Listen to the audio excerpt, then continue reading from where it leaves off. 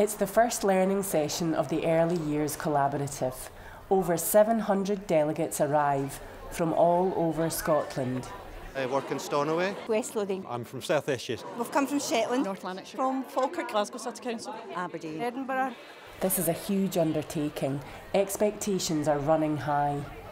Just such a fantastic opportunity and really opened my eyes. To see this number of people all here with the same purpose of making a difference for these kids.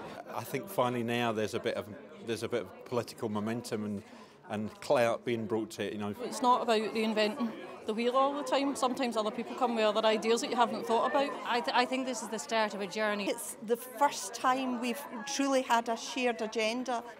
The first speaker is Sir Harry Burns, Chief Medical Officer for Scotland.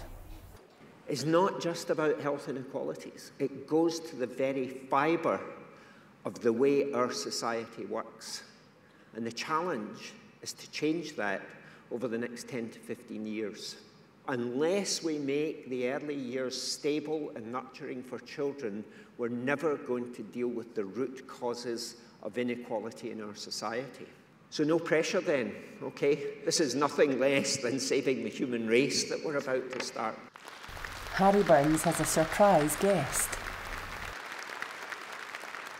From a very, very early age, I was already on a kind of downward spiral. And I remember catching my dad smoking heroin. I was carrying firearms. I was selling drugs on a daily basis. I was in prison for about 3.5 years of my life. I started playing football, and I've always been very talented at football. Well, that's my opinion. I was going to say. My life from there started to build. At this point, I'd had a child, met Sheree, but this was the change in me, because it wasn't just two officers who put their arms around me, it was groups, organisations saying, you're good at this, you're good at this, you're good at this. And I started to go, I'm more good at this, I'm going to take your job.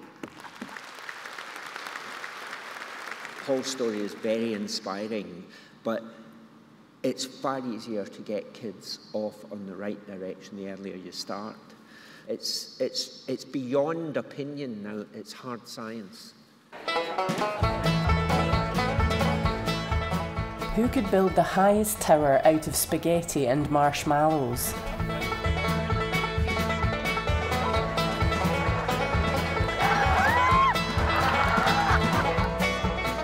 But it's not all fun and games.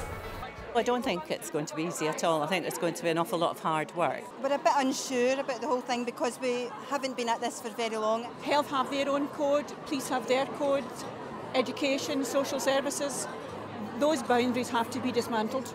And obviously the budget constraints that everybody's facing at the moment. We haven't made some of the impact that we really should have made by now. The Coalition for Improvement shows how many agencies are backing the Early Years Collaborative. You are the people who can really change Scotland.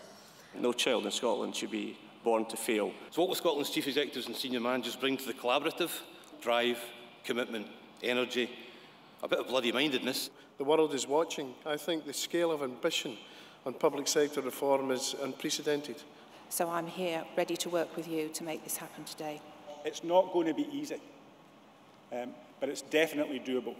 I'm not yet quite 100% clear how or whether this process will get us there for certain, but I'm more than willing to have a go. And we believe that every child in Scotland should have the same life opportunities, regardless of their background.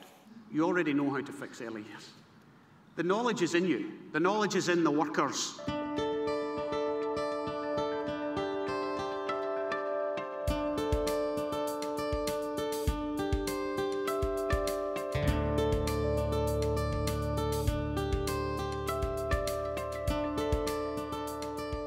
Stop talking about it and do it.